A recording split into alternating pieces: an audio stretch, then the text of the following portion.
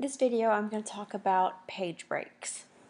Have you ever had one of those experiences where you're typing away at your paper, you already have inserted your works cited page into it, so you're working on the body of your paper, and you scroll down and all of a sudden your works cited page, which used to be up here, perfectly formatted, ready to go, is all of a sudden down here in the middle of the page.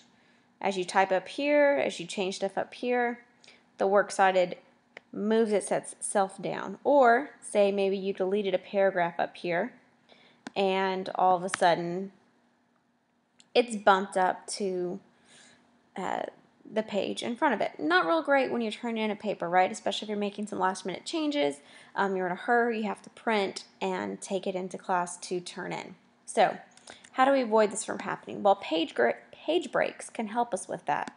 So let's bring this up actually to the page ahead.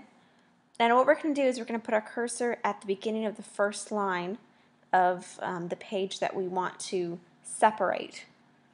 And if we go up to Insert, and I'm actually using Word for Mac, but if you go to Insert, Break, Page Break, it will bump everything below your cursor down to the next page. So no matter how many times you do stuff, you enter crazy stuff, actually let's copy this and I'll show you.